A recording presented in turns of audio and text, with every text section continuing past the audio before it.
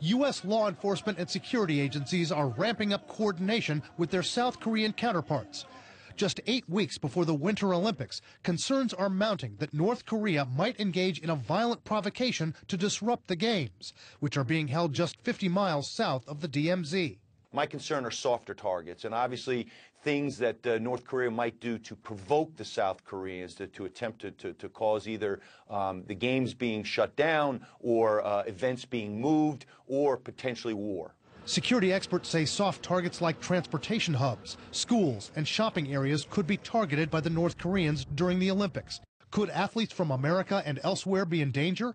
U.S. Ambassador Nikki Haley hinted at it on Fox when asked if America would send its team to the Games. Do you feel comfortable sending family members if they were athletes on our team? I think it depends on what's going on at the time in the country. We have to watch this closely, and it's changing by the day. But tonight, the White House and U.S. Olympic Committee say America is planning to send its athletes to the Winter Olympics.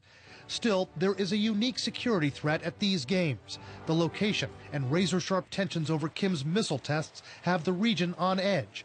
North Korea has used tunnels to try to insert commandos and frogmen into South Korea for spying and assassinations. And the regime has a history of violence surrounding major South Korean sporting events. A South Korean airliner was blown up by 2 North Korean agents in 1987, with all 115 people on board killed. One of the agents was captured and said the bombing was ordered by the North's leaders to disrupt the 1988 Summer Olympics in Seoul.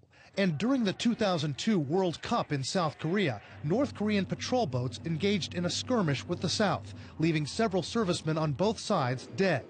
Analysts say Kim has strong motives for disrupting these Winter Olympics. He is facing the prospect of 2 years of maximum economic strangulation through sanctions and other law enforcement measures to really cripple his economy. He's going to look for ways to fight back. One way to fight back is to hurt the South Korean economy. The South Korean economy right now is 100% focused on a successful international Olympic event. So imagine cyber sabotage. So you don't kill anybody, but you just disrupt the economic flow, the transportation flow. You create a headache for the South Korean government. You make the South Koreans look bad.